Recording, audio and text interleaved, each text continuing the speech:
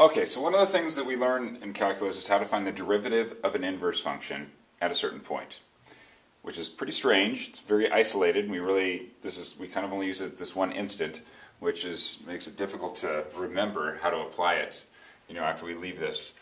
But in the prior video, we talked about properties of inverse functions, and one of the properties we said that if two functions, we called them f and g, are inverses of one another, they meet this criteria: f of g of x is equal to x, amongst other things. But that was one of the things we said, that definitely inverse functions meet this criteria. Okay, so what is going to happen with these types of problems is, which is kind of strange, you're going to be given a function f of x, and you're going to be asked to find the derivative of the inverse of f of x. So in this case, g is the inverse of f of x. So in this case, you'd be asked to find the derivative of g without even knowing what the function g is. Okay, and you'd be asked to find it at a certain point. So, very kind of strange and awkward, but so the goal is, given the function f of x, find the derivative of the inverse function of f of x. So in this case, we're calling the derivative of the inverse, or the derivative function is g, so we're going to try and find the derivative of g prime.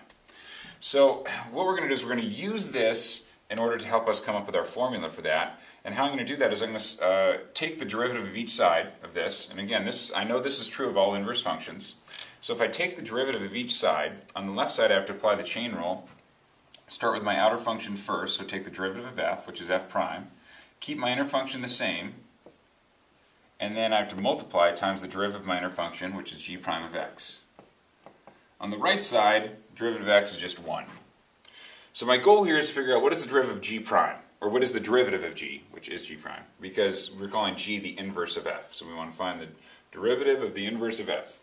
So I want to find g prime of x. What I can do is I'm just going to divide this over here, and I'm going to get the g prime of x is equal to 1 over f prime of g of x. So this right here is my formula that I'm going to need to remember for finding the derivative of an inverse of a function, which we'll look at an example of right now.